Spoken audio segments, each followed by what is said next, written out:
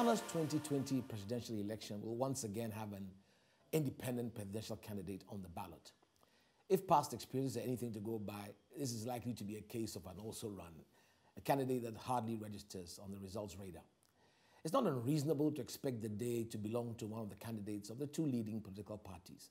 But given the frustration with the performance of our political class over the years, is there the possibility of an independent candidate performing a lot better than expected? My guess says despite the near impossibility of this feat, he will run for president as an independent candidate. Does he really believe he has a good chance at the polls? When we come back, I will introduce you to him.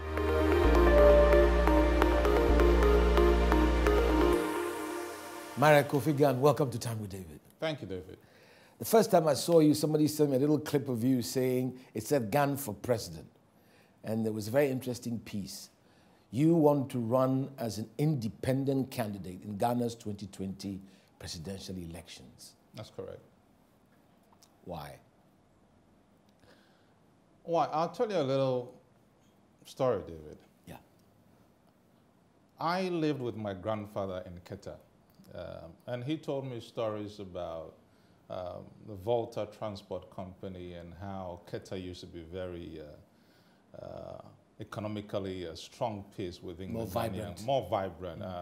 You know, ships coming to dock. It was a trading hub for Togo on the one side and Nigeria, and then for Cape Coast and the rest on the other side. And he told me interesting stories about how the economy boomed. In fact, he said Keta was the fourth largest town within Ghana at the time. That was my grandfather's era.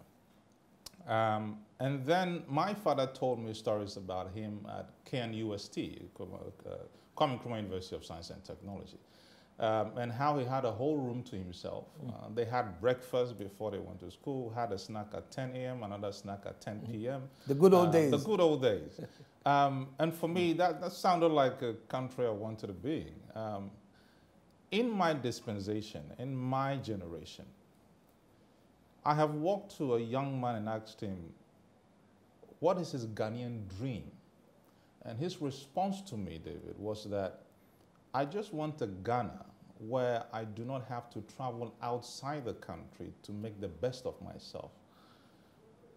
When I hear stories like that, and when I see my country where every week there is a scandal, or when I see GSS results that are just a little bit above 50% every year consistently, I worry. And that worry means that I don't have a choice, that we have to do this. And that's why I'm doing this. And that's why you're doing this? Yes. And you think to make a change, you have to be the president? It has to be that, because at that level, you can make a wider impact than doing it piecemeal. People say to me, you could have done this in your own little corner, but we are way behind it. And doing things like this in one's little corner is not the way to go. It works better when you have... I think we need to catch up, and we need to catch up pretty fast. Yeah. We used to be pace setters. Correct. So what would you do different as a president? A lot. It depends on which sector you're looking at. I mean, overall, just on the basis of what you've just said, that we need to catch up and so on. I mean, there are people in the position now, people there before, and we are where we are. Right. What would you do different, Mr. Gane? I tell you what, David. Let me share my vision with you. Very short vision. Yeah. My vision is largely to say, let's build a Ghana in which leaders, for example, ascribe to the value of putting Ghana first. That's one.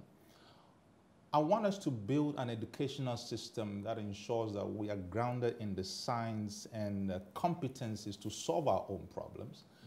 I want us to be able to have a public sector that is disciplined, but that also understands the future enough to position our country in it. I want us to have citizens and businesses that are equipped enough and properly to be able to stay relevant both in Ghana and elsewhere. But I also want a Ghana in which everybody lives in good health and that we can share prosperity together. Let me test that. Let me just, every single thing you've just said, I'm sure the current president, the president before, other candidates would say. I mean, why must we believe that you can do it and they can't, if they haven't? I can't answer for them. Right. That's one. Okay. What I do know is that I want to do things a bit differently from the way. I'll give you an example. Let's take health.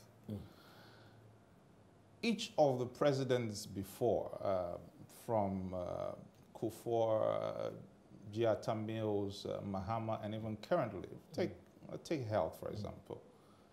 Their focus is on building hospitals. That's not health. Because I'll tell you what, in the last at least 16 years, and if we counted this last 2 years, that makes it about 18. We spent an average of $2 billion every year, dollars, on health. Our life expectancy hasn't changed. So it's really not about building buildings. We need to get outputs and outcomes out of what we're doing. And so my focus is on doing the things that reflect in people's lives. We can't continue saying, you know, GDP is increasing and Ghana is the fastest growing economy when the pockets of the people does not reflect that. Have you done any of this before? You haven't. You haven't done any of this before. None of the presidents and now you're telling us that you can do this. None of the presidents before me have been presidents before. But couldn't that not be part of the problem? No, not being president before. When I said, have you done this before, I didn't mean have you been president before. Right. I mean, have you dealt with these issues before? I have been in international development at least for the last decade. So whether, not necessarily in Ghana, but in other different economies. Yeah. So I'm trying to understand how your experiences have prepared you. That's my real aim here. So I just talked about health. I have worked in South Sudan.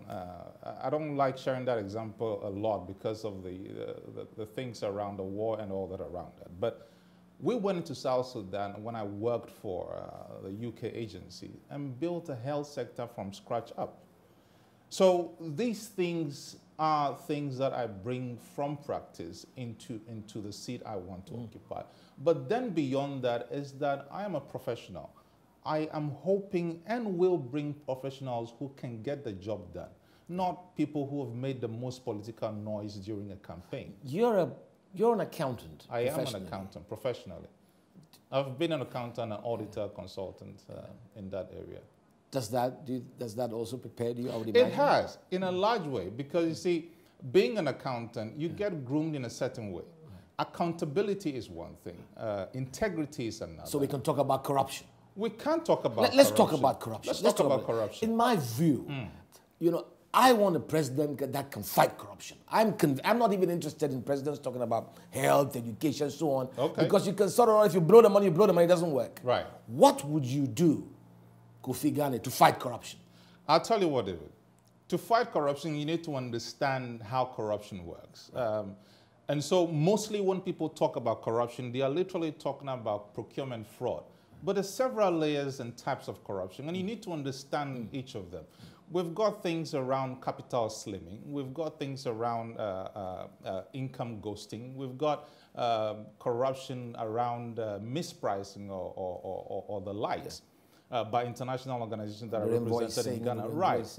So if you understand these types of corruption, which I do because that's what I have dealt with most of my life, then you understand how to deal with them. I tell you what, we've got about 7 to 8 ways we want to deal with corruption. And each of them is going to ensure that all these various areas I've listed out actually are captured in the solution process. Tell me one. Let's focus on one. One of the ways the principal ways that you would deal with corruption. The principal way I would, that's not even, okay. One of the things I want to say is that I want to ensure zero tolerance for corruption at the presidency. Right. You see, for me, that means a lot. So you'd be starting from the top. It has to start from the top. Yeah. And the reason why that is the case is that until you do that, you cannot have the moral right to have that descended into the lower ranks of the executive authority or of ministries or of any other ranking. Very interesting. So it has to start from the top. And I put myself accountable to that.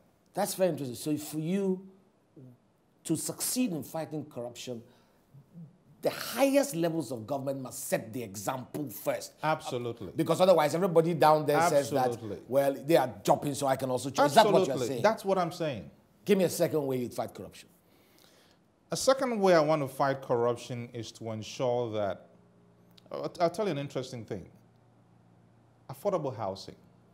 And we have to make housing very affordable.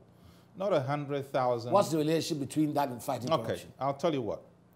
The value system in Ghana is such that everybody wants to own a property at the end of their working lives. It's not a bad thing. Yeah. What it does mean, however, is that if somebody, for example, is working in the public sector and he hits the age of, say, 55 and realizes that, oops, my salary has not been enough to put up a house and I only have 5 years to go on retirement, a panic button goes up. The incentive for corruption kicks in. Incentive for corruption goes up.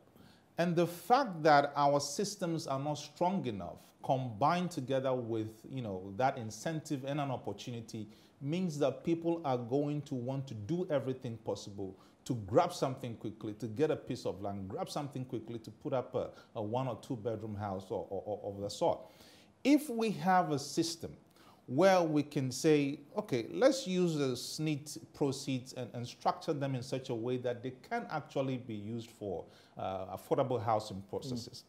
Then we are giving people an incentive to do the right thing whilst they are in employment and to start early in that process. So you have a young person who gets into employment and from day one he is starting to get on the mortgage to get a building. He does not have to wait till he's about 50 or so years and start panicking and start stealing money. I take it that applies to other things. Housing was just an example. Housing was just an example. So the principal point you're making is that we must have an environment that enables people to what? To satisfy their basic value needs for themselves. And yes, satisfy their basic needs. So that's your... But corruption is often from greed. I mean, the suggestion that maybe people who don't have are suddenly going to start looking for doesn't deal with the problem. I mean, there are a lot of people with substantial resources. They are the ones who engage in real corruption. And by the way, when I say corruption, I mean government corruption. I'm not interested in that talk about some petty people. No. Right. The big boys. Right. I'll tell you one other thing that we're looking to do. Yeah. I think one of the biggest problems we've had in this country where corruption is concerned is enforcement. Often when I say this, I like to link it with the issue around political parties and how we've run them in this country. When you have 2 people from the same party in government, and he's been put there simply because he funded you the most during your political campaign, and he steals money, it's going to be hard for you to punish him. And the reason why that is the case is that on the one hand, you are going to feel that it's going to be bad on the party to, take your own brother or your own colleague off the grid. And so more likely than not, you are more tempted to just stay quiet and deal with it, or as they say in Ghana, clear the person off. That's not the way to deal with corruption. And as long as that link becomes a part of running a system, and I often say this, that we make the mistake of moving the way we have run politics and make it the way we organize government. The two are separate things. One is a professional institution, one is an art. How are you going to fund your campaign? You're talking about parties and so so who funds you? How are you going to be president? The ordinary people will fund this campaign. How? By crowdsourcing. By crowdsourcing. You see, one of the things... Crowdsourcing, just before you go on, crowdsourcing meaning that you will get people to ordinary Ghanaians to believe in your idea and give you a CD. Everybody give you a CD. Am I correct? They've already started doing that. Okay. And the reason is what? Why must they give their CD to you? The reason is simple. Currently, as it is, we've got big funders of political parties, which are not, accountability-wise, they're not put out there, so nobody knows who they are. Clear. What we do know, however, is that most of the people who fund these political parties do so with attachments, which means if I give you $1 million, I expect that when you win power, I want to take on the ministry of XYZ. not because he's actually capable of running that ministry, but because out of lack of trust, he feels that he needs to be in that ministry himself in order to be able to safeguard the recoupment of his monies. That's what we want to move away from. So my principle is this. If indeed the people who come into power bear allegiance to the people who fund them, I want to bear allegiance to the majority of Ghanaians. Let me take you back to where I began in terms of how we do this. Okay. In this country, there are two dominant political parties. There have been independent candidates along the way. They don't even register. I mean, fraction of the vote. The real thing happens between the candidates of the two parties. Correct. The Ghanaians seem completely, in there, which is not too strange. I'm sure you know that. In the United States, there are dominant parties in Europe everywhere. Doesn't that tell you that an independent candidate is really going nowhere? What it tells me is that there is a possibility. Rather? And yes. Interesting. See, because the NDC and the NPP are the only brands that have been sold properly to Ghanaians all this while. What I'm trying to do is to let Ghanaians know that forget about even branding. Where we are at now, we do not have a choice. We don't have a choice because you cannot do more of the same thing and expect different results. If in the last 27 plus years, we as Ghanaians feel that what we have has not worked for us, we cannot go down the same line. And so what I'm offering to Ghanaians is an opportunity. And mind you, the demographics have changed. The feelings of Ghanaians towards, how the state is run has changed from the last two elections. So all that is going to come into play in 2020. And so it is not what it used to be. It's moving and it is changing. And that's what... To the point where they will dump their traditional parties, the NDC and NPP, to vote for an independent here's the thing. Candidate whom they hardly know. Here's the thing, David. Yeah. The Ghanaian people have a choice to make. It is their responsibility to decide. And this is not about NDC or NPP. They have a responsibility to ask themselves, is my pocket working okay? Is my life working okay? Are the futures of my children looking great? I just told you the story of my grandfather and my father. If it is not looking the way, when we're deteriorating, if it is not looking the way it is supposed to be looking, and we're rather going down the drain, then we all need to wake up and make a choice. That choice has to happen in 2020. And the reason why I say that, David, is that we do not have another 27 years. I don't. But others do not. Kofi, it's been going on, the decline in various areas that you described. I mean, imagine, you said your grandfather, your father. That just tells me how long it's been going. Yeah. And the people continue to opt for the current political arrangement. What is it that you think is so different now that will make them dump what they know for something new? Okay, here's the thing for me. Perceptions are changing. I don't know if you noticed, but if you do, you realize that Ghanaians are beginning to speak out a lot more now. Right. They're beginning to be a bit more conscious. The diaspora is beginning to have a lot more influence internally.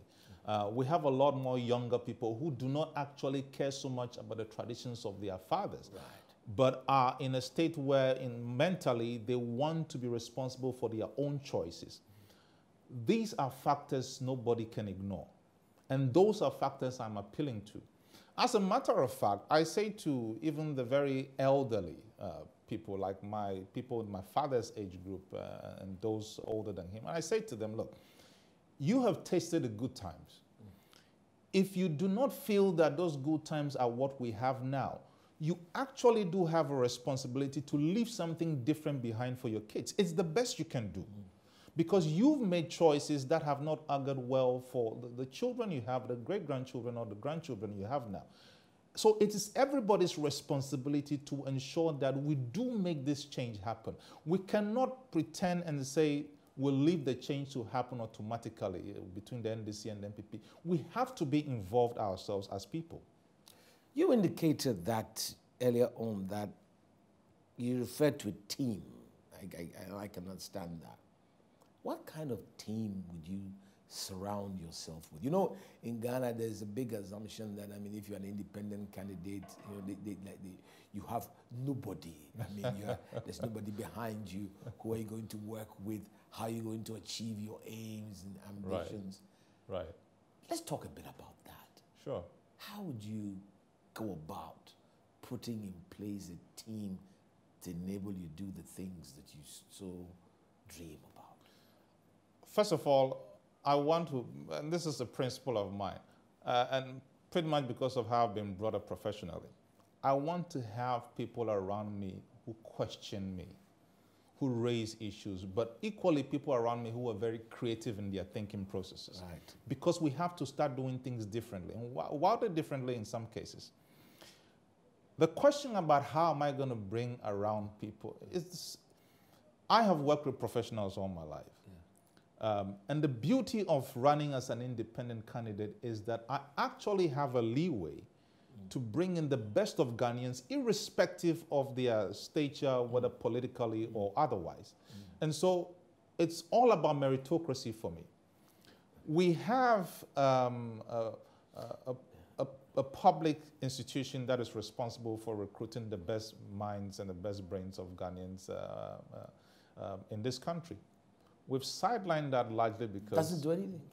It's largely because politicians who are required to fund these institutions and to give them the autonomy they need to actually bring the best brains have literally remained unfunded and controlled.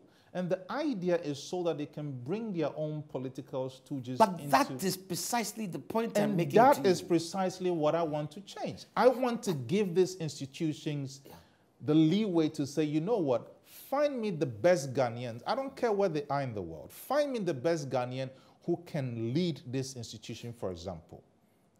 And leave them to do their job. But you have a party system where they're all, it's almost a patronage system, okay? There are all these party members, delegates. But that's the difference.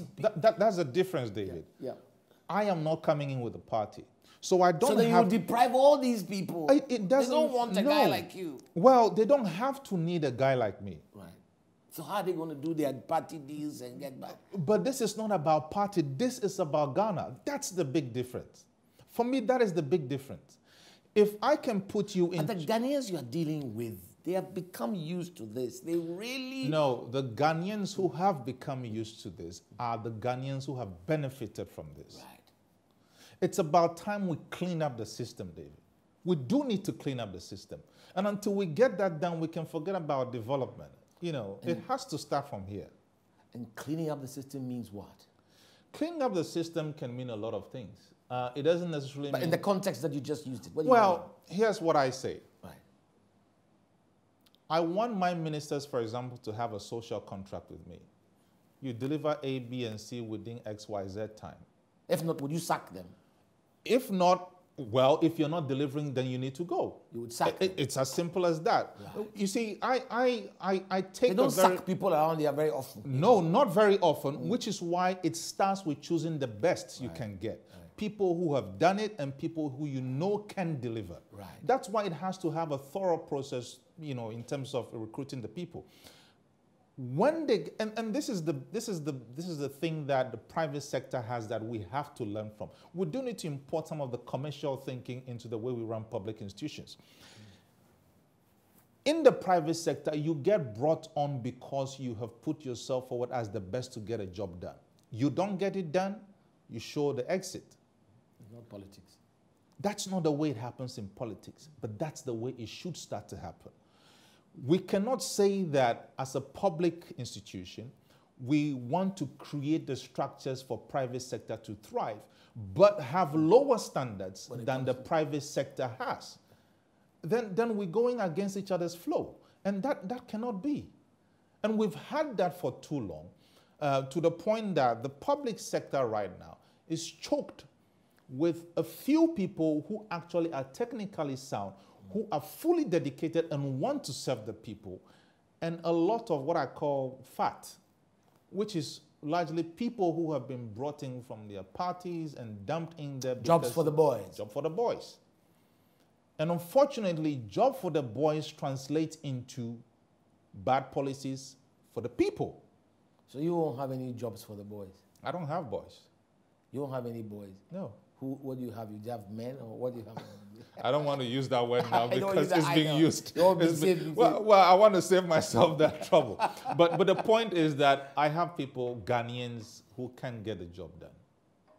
That's live in Ghana, live abroad, everywhere. I mean, anywhere, as long as they are Ghanaians, as long as the constitution allows them to be brought on board and get a job done. And that's the thing for me. We have to see past this whole, we need to have substance over form in everything we do. And so for me, that's crucial. The right people have to get into the right spaces. What are some of the first things that you would do if you became the president? What are some of the very first steps you would take to send the signal that, I mean, this is a different ball game? One of the things I want to do, first of all, when I come, by the grace of God, into power, is to have what we call a systems audit or an efficiency audit. I want and this is not the audit of, to catch a thief or do anything like that. I want to have This is the accountant in you, sorry. Well, pretty much. Pretty much the accountant. Sorry to interrupt you, go ahead. But it's a good thing. I want to have an efficiency audit done. I want to take the core ministries where we know that efficiency is lacking and have an efficiency audit done. We want to see what is running the operations in those ministries that are not delivering value. We want to look at where the duplications are. We want to look at the things that generally are making it impossible for us to put one city in there and get one city of value out. We want to check that out. We want to clean that system and make it as lean and as sufficient as possible. How long will that take to do? It shouldn't take anything beyond 6 months to get done. If we don't clean up that system, what it means is that for every one city we put into the society, we're still going to be getting less out. And until we correct that, we can't move forward. That's one of the first things I want to do. The other kind of few things I want to do very quickly when we get into power is to do, there's so many government assets lying around. Some we don't even know, some we know but are being handled by individuals and all that. And it's government money, public money going down the drain. We want to correct that. I want to see... How do you want to correct that? Well, it's easy. What do you want, complete the projects? Or not necessarily complete the projects. We want to look at all the projects that are out there, some that have been abandoned, and we want to make a decision whether this one is worthy of continuation, or if it is not worthy of continuation, there's no need to keep it and keep spending money on it, on preserving it. Right. And so we've got to come to a point where we clean up the system and start from, not necessarily a clean slate, but a more reasonable slate to start from. That for me is crucial. But more importantly, one of the first things I want to do when I come into power is to ensure that, discipline starts to roll out. And so I'm going to monetize indiscipline a lot. Now, tell me how you're going to, what that means. Monetize indiscipline is... Indiscipline is largely to say... Sanctions that are cash-based. Take the indiscipline we have on our roads and make money out of it. How? How? I want the policeman on the street to have... the policeman? Yes. You want to rely on the policeman? Hold on. And that goes back to something else. So I did talk about cleaning up the public sector, which means personnel and all that have to be realigned and all that. But go on. You want to take the policeman on the street? But I want to take the policeman on the street. Right. I want to give him an equipment that allows him to check cars on the street. It could be fixed on their cars. It could be a handheld or whatever. But it starts from ensuring that when you register your car, for example, when you buy insurance, when you buy a task disc, for example, all of that are linked into a central database. So all that the policeman has to do, whether he's driving in his car or standing, is to take an image or point the instrument at your car registration number, and it should be able to tell him whether your insurance has expired, whether your tax days has expired, or whether anything you're driving with is not the right to be on the road. So that Once that is found out, a charge is levied. The charge is such that your car is impounded if you cannot pay on the spot, but it also brings about the insurance that we get people to be paying via their mobile money or automatic. So they pay on the spot? They pay on the spot. So if you don't pay on the spot, your car is towed away. So can you tell me why you think that doesn't happen now? Why do you think that doesn't happen now? But I mean, this is not magical. It doesn't happen because we don't have systems that are linked. If a policeman stops your car... That's not so complex, Kofi. Well, why? If a policeman stops your car, he has to physically look at your insurance. He cannot even tell whether it's the authentic insurance or not. But they know what you described. What you've just described, they know what I described, but the fact is that they don't have what it takes to ensure that it is enforced. So somebody like that, he has a choice. He's been given room to have discretion. So what is it that you have that will make it enforceable? That's the point I'm trying to get to, why you can do what others cannot do. That is what I've tried to explain to you. Yeah. We've taken out of his hand the choice to determine whether or not he takes physical cash from that driver or not. We can do that now. I don't know why we're not doing it. I cannot answer for the current government. I can answer for what I want to do. Yeah. Because that man who is standing by the road knows that for every car he's able to impound, it's accruing to a benefit to the police, which accrues to a benefit to him being paid well.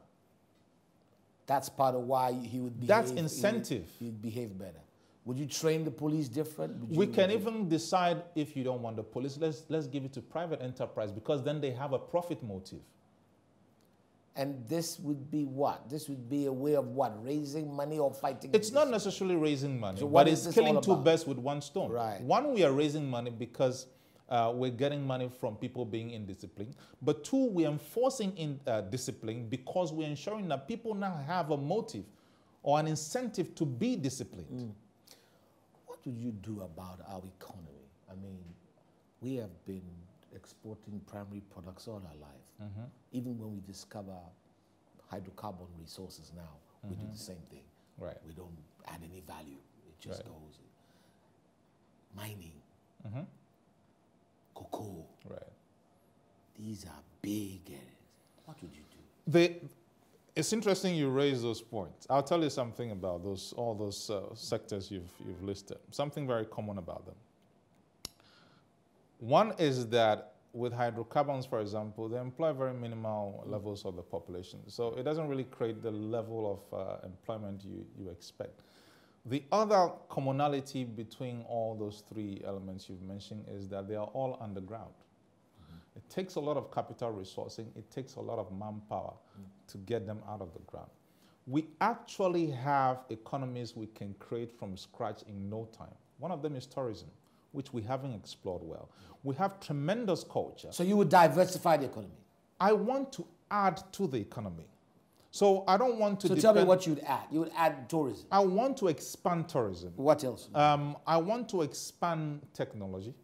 And those two areas are key for me. What do you mean expand technology? Expand technology because we're in a knowledge era right now. Right. Africa is the least behind in that race. We've got young people who are plugged into technology. And that's a job creator. That's a job creator. But they have just been left at that level. Right. The few who have ventured into technology, I mean the young folks who have ventured into technology and are trying to break the glass ceiling are not being supported. Okay, let's go on. One, technology, you were saying. Right. So I've mentioned tourism. Yeah. I've mentioned technology expanding. But then there's also the element of agriculture. We focus on growing.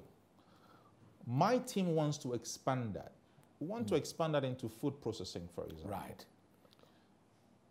I don't see why we can't have chocolatiers in Ghana. And that's something of chocolatiering links directly to tourism.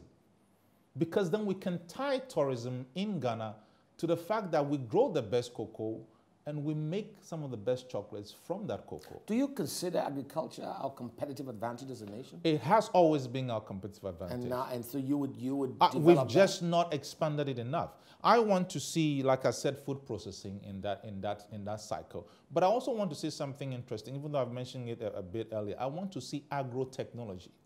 I cannot for the life of me understand why up until now, 60 years down the line, our cocoa producers, our farmers, still have to carry sacks into their shed, pour the sacks out, use the stick to plush out the beans, dry it up, pack it back into the sack, carry it back, and the following day they repeat the same thing. Are we saying we don't have graduates from our technology institutions who can actually mechanize some of those systems? So I want to see things around agro-technology. And it's not only the mechanization process. There are young people in this country who have developed technologies to make agriculture a lot more efficient. I know people in this country who have developed technologies that can ensure that there is a right mix between the kind of fertilizers to even use depending on the soil factors. There is no scale. There is no scale. There is never any scale, all the time. And that is why I want to pick out these outliers and support that. So you would upscale these things? I want to upscale for good reason, David. One is that it automatically feeds back into making sure our own agric chain becomes more efficient, but it also creates an opportunity that we can sell these technologies outside of Ghana, because there are other countries in Africa that are largely agric-based. And so if it works for us here, there's every reason why it can work in Mali, it can work in Burkina Faso, it can work in Cote d'Ivoire.